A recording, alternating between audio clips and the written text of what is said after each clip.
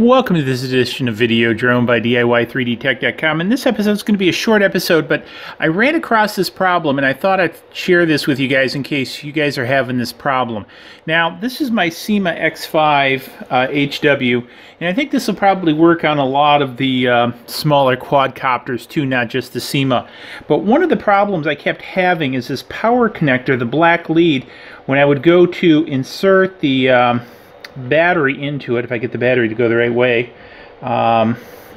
insert in, it would push the black lead out and it wouldn't make contact, and it kept doing this.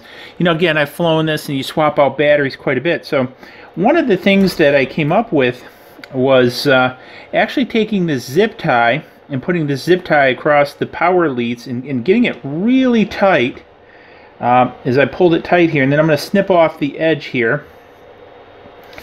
And then what that's going to do is that's going to provide some strain relief. So now when I go to insert the plug, the way I'm going to do it is like this, because I can now get my fingers behind the zip strip. So the zip strip will hold, or the cable tie will hold equal tension on both of these and allow me to plug this in without pushing the cables out. So I've had some pretty good luck with this, so I wanted to share this with you guys, and in case you're having this problem with your SEMA or any other small quad that uses these small connectors.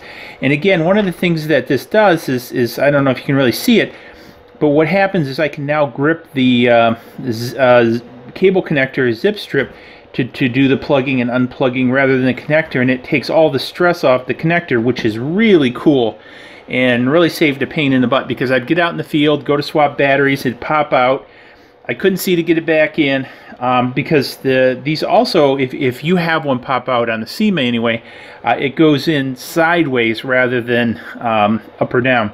So this has helped me out quite a bit. So I figured I'd share it with you guys. Maybe it'll help you guys out too. So anyways, hit me up in the comments if you got any tips or tricks you'd like to share like this. Also, subscribe button coming up over there.